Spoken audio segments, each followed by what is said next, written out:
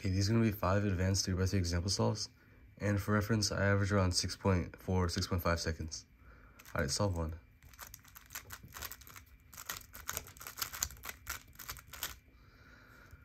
So I noticed there's some blocks in this scramble, which might make an X cross possible. And there's an X cross, but I don't know how good it's going to be, or efficient, and I'd rather just do white because there's like some really nice first pairs. So first I'll solve this cross edge, and then solve these two. That sets up this pair. And I didn't see this, but it would actually set up this pair, but since I didn't see it, I'll just solve this pair. And then now I'll solve this pair. And before, instead of just inserting it, I'll actually just solve this pair because it keeps this pair the same. And then now here I'll do EO into ZB, and that's just a really easy case to predict which ZB you're gonna get. Okay, solve 2.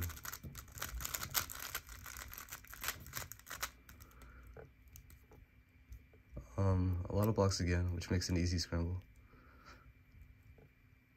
There's a pretty easy X cross too. Yeah, let's go for that. I'll insert this edge, and then insert that edge, which also inserts the actual edge, and then I'll solve this pair, and this pair, which is free pair. And here, I'll just sledge into the back, and OLL, PLO. Okay, solve 3.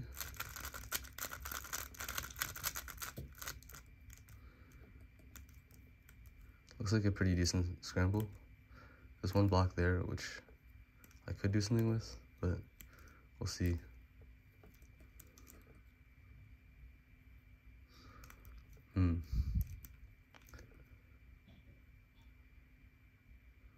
Okay, actually, I can probably... No, that's not worth it. This is a bit of a weird scramble. I don't like it that much. Okay, I'll just go for red cross, solve these two, and solve this one, and set up a free pair because instead of doing this, you do this, which gives you a free pair. And then I'll solve that pair, and then solve this pair, and then another free pair, and another free pair. Nice. And OLL and PLL. Okay, solve number 4.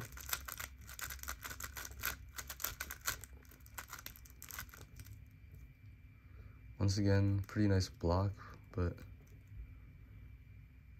okay, it's a pretty easy X cross, and I think instead of X crossing, I'll just solve a free pair and then keyhole the edge in. So instead of just doing an L prime to fix this, I'll do a UL to move out of the way. And solve that edge. I didn't even realize that, but then I'll solve this, and then solve this free pair. And I'll keyhole the edge in, like I said before. And then I'll solve, instead of solving like this, I'll solve like this. That way I can do both of these rotationless. And I can just flow into them. And then OLL skip. Oh. I messed with the PLO. Yeah. Alright, solve 5.